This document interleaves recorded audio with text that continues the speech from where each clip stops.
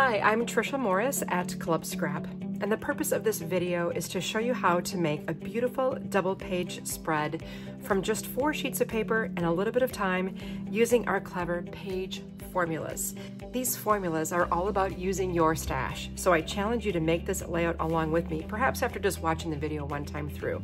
I'll give you lots of tips and tricks along the way. To help me get started, I have my Fiskars guillotine style trimmer. I consider this to be my best friend, my workhorse, and they're very economical, and I do carry them here at Club Scrap if you happen to need one. I'm going to start out with this wine colored paper here. This has a beautiful linen-like texture, and most Club Scrap papers are usually an 80-pound cover weight. Now I'm going to lift the blade here, and the blade on this trimmer does lock at this notch on the lower right corner, so keep that in mind. I'm going to slide the paper underneath the clear bar on the trimmer base. It's a unique feature to this tool. And I'm going to find the number 11, or 11 inches. Be mindful that the top row of numbers here are centimeters, so that would put me at 11 centimeters. We want to be at 11 inches. When you find that whole number, just make sure that the paper is flush with the top edge of this guide right here. Before you slice, push down firmly on this clear bar, and then just bring the blade down. That's all there is to it. Then I'm going to slide the paper down to 8. Now, I'm not going to move anything. This little piece of paper that landed here, just keep it right where it landed. I'll slide over to 8 inches. And now I'm going to rotate this 8 by 12. Notice again, I left that paper lay where it landed. Next, I'll cut at 4 inches. So I'm going to slide way down over here and stabilize on the clear bar. There we go. Next, I'm going to rotate again and trim at 2 inches. And rotate again and trim at 2 inches. Every time I'm just still stabilizing on the clear bar. So I've made these 2 little squares. Before moving on, I'm going to introduce you to another friend of mine. This is the accordion pocket file, and it helps us stay organized when we create typically 8 12 by 12 pages at a time using our monthly page kits. This time we're just making 1 page. I'm going to utilize the first pocket in this pocket file for all the pieces that are placed on the left side of our layout, and then I'm going to use the second pocket for all the pieces on the right side. See this little lip right here? It fits right underneath my trimmer base, and then holds those pockets up right in front of me. So these 2 squares that we made, they're going to go in the first pocket to be used on the left side of the page. If you don't have the accordion pocket file, just put them on one pile to your left. Now we have this other larger rectangle. This one's used on the right side, so I'll put that in the second pocket. We have this large square. We're going left with that, so pocket 1. And now we have a little bit more trimming to do. Here's the next strip that was laying here to my right. I'm going to place it in the trimmer horizontally and trim at 9, stabilize, 6, stabilize, and 3. All 4 of these squares are used on the right side. So pocket 2, and this also is used on the right side, so I'll place it in the second pocket as well. Notice at this point there are no scraps, and we're finished trimming the first sheet of paper. Now I'll bring in this beautiful print. This is from Club Scrap's Magnolia collection, in case you're wondering. And my first cut now is at 11 and a half. When we trim on the halves, I just want to point out that there's a vertical column on this trimmer that marks every 1/4 inch. So when you find 11 and a half, a lot of students accidentally go to the right, but you have to go to the left of the number 11 to grow the number. So that's 11, 11 and a 1/4, 11 and a half. Stabilize on that clear bar and slice. We'll leave that piece there and slide the paper down to 10 and a 1/4. So you'll find 10, go left to find 10 and a 1/4. Stabilize again and trim. I want to point one other thing that a lot of students do the first time using the trimmer is they keep their hand up on the blade, holding the blade up, and they only move the paper with their left hand. Well, the good news is the blade stays up on its own. I suggest letting the blade go between cuts, and now we're going to slide to 6 inches. And you use both hands to guide the paper along that top ridge. So there's your 6 inches, and I promise that will make you a lot more efficient. Now rotate the 6-inch paper. Let's cut at 11 and a 1/4, 7 and a half, and 3 3/4. Again, do you see both hands guiding the paper around the trimmer? It works really well. Take the 3 rectangles, left side, so the first pocket or pile. Then you have this little piece, the right side, or the second pocket. This next strip, we'll trim it at 6 1/4. So again, you find 6, go left 1 column. Notice again, 2 hands to move the paper, push down, you're good to go. Right side, so second pocket, left side, right side, left side. So again, wait a minute, there are no scraps. Yay! So now I'm done with my trimmer. I'll set that aside. And it's no longer supporting my accordion pocket file to hold it vertical, so I'm just gonna lay it on its back and bring in the remaining 2 pieces that I have selected for my page. Lay them side by side in front of you. Everything in this pocket now, or pile, goes on the left side of my layout, and everything in the right pocket goes on the right side. Make sure you get everything out of there. Oh, I missed something. That little square. Very good. Now I follow the map. So here's my little map of my page formula. So let's pick everything up here. I like to deal the pieces out from my hand, sort of like I would if I was playing some cards, right? And I'm going to place my big square up here in the left corner with a little bit of margin around there. Next, I'll take this little 1/2-inch strip here. We're going to use that as sort of an anchoring device, right? And you'll have a series of narrow mats in that print that I can run down the page here in sort of like a film strip manner. This will be vertically placed right about here, and our 2 little squares fit right down there. Lovely. I'm all ready to add pictures to this. Now I'll follow the map again and take all of the things that I'd set aside for this page. This time we'll begin with our printed paper, kind of going across here to anchor the bottom of the page, and it nests with another buddy in that wine color. And I should have a series of 4 squares I can place sort of in a grid pattern, 2 rows and 2 columns. And then you have a print that should match the height from here to here, right? And it nests with this. And our little print that's here can go there, or can go plain side up as well if we wanted to. Now that I have everything arranged on my page, I'm going to give you some tips on how to use adhesive to glue down all of the pieces. This is my little friend, the ATG gun, adhesive tape gun or adhesive transfer gun. And I'm going to run some tape just along some of the obvious things that need to be nested here. So I can attach my little, I chose to do it plain side up so I can use that for a little caption for my page. Then I'll add some adhesive to the strip and nest it. Here's another spot. I can go ahead and nest this piece right here. Now I've got the easy stuff done. Now let's just say I wanted to attach this piece randomly 2 1/4 inches up from the bottom edge of this layout, and I want it to be level. I have this little problem with gluing things down onto my pages downhill. Maybe not that obvious, but I have a downhill problem. So on this ruler, every cube on the ruler represents 1/8 of an inch. And these bold solid lines right here, that's 1 inch because it's 8 cubes. 1, 2, 3, 4, 5, 6, 7, 8. So 8 more cubes gives me 2 inches, and then 2 1/4 takes me to the next solid line. That's kind of the ruler basics here. So I'm going to place my ruler down. So I'm 2 1/4 inches up from the bottom edge of the paper. Now maybe when you were first taught to measure for a straight line, you would go 2 1/4, 2 1/4, 2 1/4, connect the lines. But using this handy ruler helps me just eliminate that. I know right now that I'm at 2 1/4 inches from the edge. Sort of a lengthy explanation, but that's okay.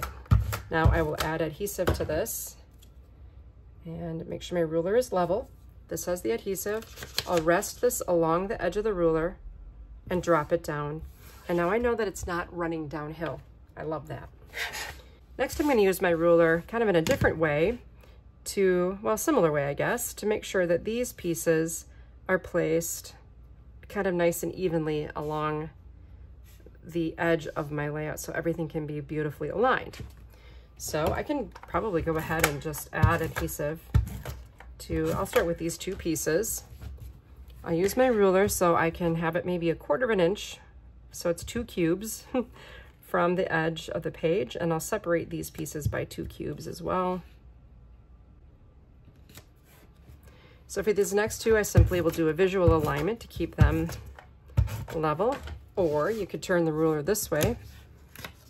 It doesn't matter what number you're on, just as long as it's 2 cubes away. And now I know that these are level. And this I'm just going to eyeball. Okay, then I'll take this last piece, keep my ruler up at the top, resting against the existing pieces, and I can attach this at the same distance apart as well. And now I have a beautiful layout ready to go. A couple more tips for this other side. Let's begin by attaching the large square. That's pretty easy. So I'll just put some adhesive in each corner. And I want to attach this 1/2 inch from the edge of the page.